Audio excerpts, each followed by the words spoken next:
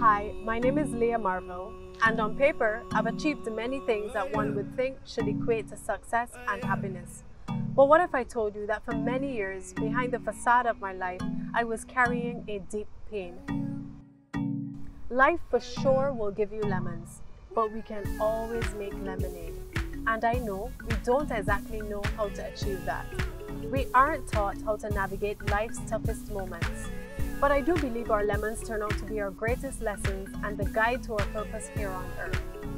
This show is about sharing the profound stories of others who've turned their lemons to lemonade, and about how you can navigate your own struggles by understanding how others have navigated theirs.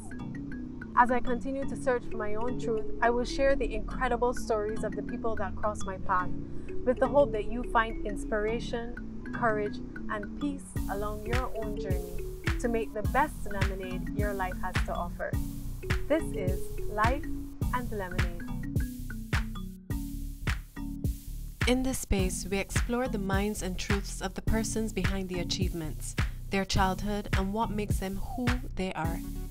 We talk about identity, culture, struggles and challenges, courage and resilience, and give them the space to share from the heart. I was legit broken because in my mind, this is where I was supposed to be, right? The universe aligned everything. I was comfortable.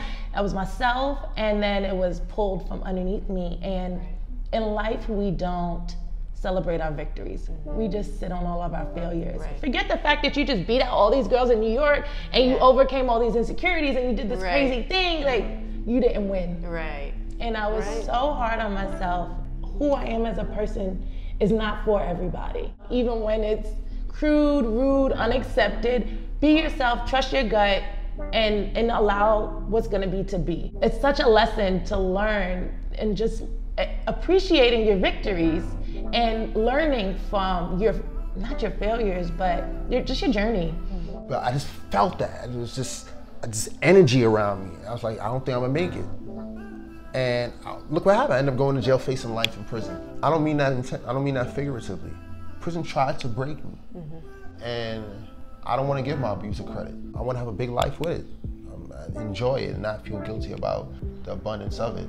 I appreciate what I was able to learn from the experience. The people I was able to meet. Right? It informs who I am today. It informs the work that I do, and it's what gives me this unique perspective on the world.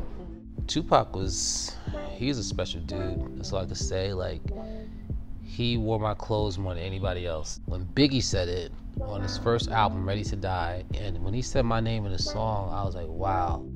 There were no black sales reps in the garment business. There were no black stylists. There was no stylists. There were no showrooms. There was none of that. None of this existed. We introduced and gave black people opportunities in the garments that didn't exist before. Life is about just making moves and keep being positive energy, and things will kind of come your way, and don't get too caught up on any bad situation may happen to you, because that's just chalk it up and charge it to the game and keep it moving.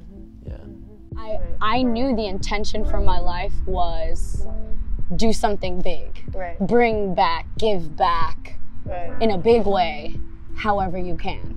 When one door closes, another door opens. And like, even though you weren't able to attain your Olympic dreams this way, now as a coach, you have the opportunity to attain it through hundreds, maybe thousands of other kids.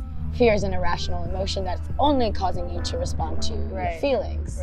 And once you get to that space, you're not thinking logically anymore. These things happened to me. And I was still able to make a choice to be who I wanted to be. You can make that choice too, and I want that for you. And whenever you feel like you can't, I want you to look into my eyes and see that I have been there, and know that you got this too. Wherever you are, know that it will always get better.